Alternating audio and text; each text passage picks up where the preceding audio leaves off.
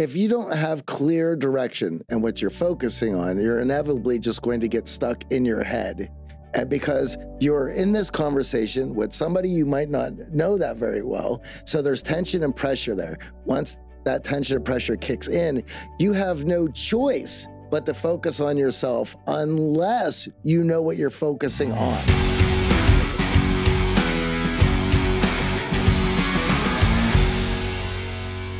What's up, everybody, and welcome to the show today. We drop great content each and every week, and we want to make sure that you guys get notified. And in order to do that, you're going to have to smash that subscribe button and hit that notification bell. And if you've gotten a lot of value out of this, make sure you give us a like and share our videos with your friends. Now, this first one, presence.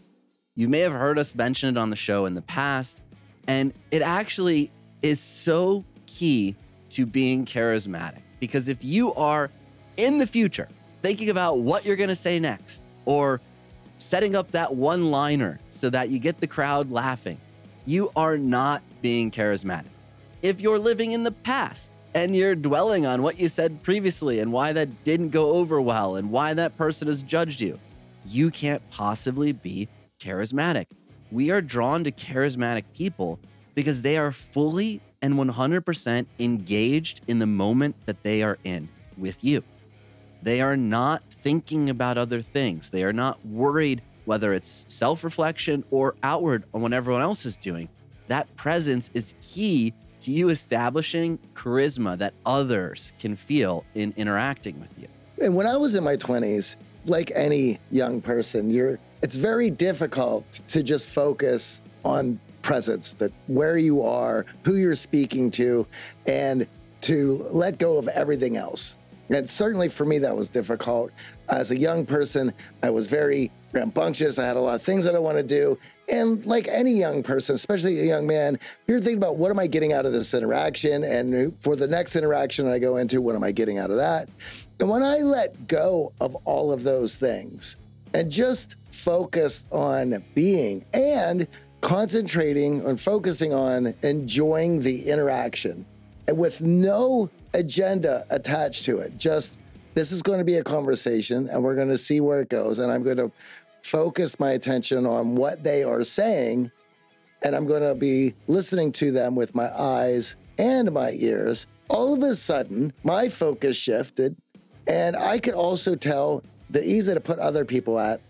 And because of that, I enjoyed the conversations that much more, and so did they.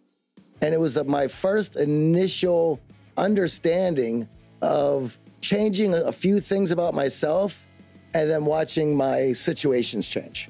Like, think about talking with someone. Really put yourself in the situation where you're talking with someone and that person is fully there. No looking over your shoulder, no trying to interrupt you, not like reaching for their phone and checking Facebook. They're really, really there. That is really a gift that you can give another person. And I'll tell you what happens for the other person is because you are there constantly being present with them. No matter whether they say something stupid or there's an awkward pause for a second, you're still there and you're present. What you allow the other person to do is to stop being stuck in their mind and to focus on the conversation. Because most of the time we're like, what if we get interrupted? What if I say something stupid? What if there's an awkward pause? But be there and be present. And the other person learns that, hey, I can relax. I can enjoy this conversation. I can just be myself. Now, how does that change a conversation? We drop great content each and every week, and we want to make sure that you guys get notified. And in order to do that, you're going to have to smash that subscribe button and hit that notification bell.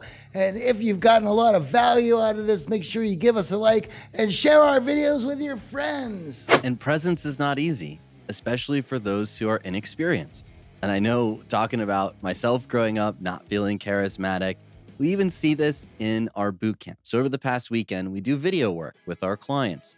And we have our team challenge them in conversation, because inevitably when you're going into a situation where you're going to be filmed, you're going to have interaction with someone, what do? You start strategizing. You start thinking, I'm going to say this, they're going to say this, then I can say that. And now you got a 7-layer cake of how the conversation's going to go. And guess what happens when one of our coaches throws a monkey wrench in and goes left when you're thinking they're going to go right. Well, the other 6 layers of your cake collapse and the conversation falls flat, and that's not charismatic. So you have to gain experience in these moments of tension and pressure to remove the what ifs, right? If I've talked to 1,000 people at networking events, do you think I'm going to be overwhelmed with what ifs on the 1,001st person that I talk to? No, those what ifs start to diminish with experience. And that's, as we said earlier, why you can't fake this stuff. You can't fake being present. You can't pretend that you're not thinking about the past or the future when you're in conversation with people. We naturally, innately pick up on that in others. And if you have a significant other or a spouse, I guarantee you there's nothing that gets on your nerves more than when they're not fully present and you're sharing an emotional bit, when you are trying to connect with them and they're thinking about that text or what's on their calendar or their to-do list that's ever growing. So presence is something that we have to practice. We have to gain experience in actually centering ourselves in that moment. And of course, there are ways to do that with mindfulness. We highly recommend, whether you're in our X Factor program or in our boot camp, through experience of putting yourself in conversations with strangers constantly, consistently, and those what ifs diminish and your ability to be centered and present goes through the roof. I see so many young people go, okay, I want to be more present and I'm working on that. What should I be focusing on? Emotional bids are just one aspect of many that you could be focusing on that is going to give you an opportunity to really uplift the other person, as well as the context of the communication that is being sent, the emotions that are being conveyed in that conversation. I mean, there's a lot, and it's pick the thing that you want to focus on and transfix on that. And that transfixion is, again, putting that attention on the other person. It's not self-focused attention. It's not concern about what could happen or what has happened in the past. And I think that's why we often feel that charisma is so fleeting. It's so difficult to pin down, because you have to be fully centered and comfortable with yourself to be present in these moments. If you don't have clear direction and what you're focusing on, you're inevitably just going to get stuck in your head. And because you're in this conversation with somebody you might not know that very well, so there's tension and pressure there. Once that tension and pressure kicks in, you have no choice but to focus on yourself unless you know what you're focusing on. That's so key. When it comes to presence, it's so easy for you to go, oh yeah, totally. I know I need to be present. That makes complete sense to me. Think about the conversations that you're having on a daily basis right now. We've talked about this on the show in the past. Autopilot conversations, where you ask someone in small talk, how you doing? You give a normal answer, I'm good, move on to the next thing. If you really want to practice presence and strengthen your frame around this exact thing to develop out your charisma, stop falling into the trap of autopilot responses.